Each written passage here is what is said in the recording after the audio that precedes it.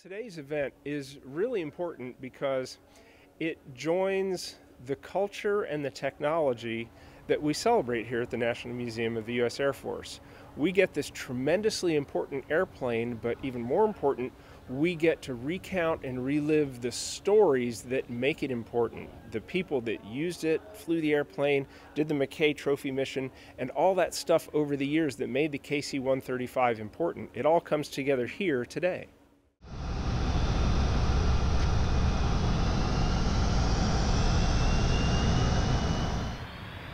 It is a legendary airframe, more than 60 years of service.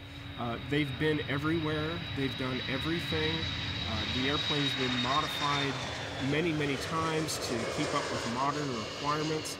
That airplane continues to be the backbone of the Air Force's Global Reach mission.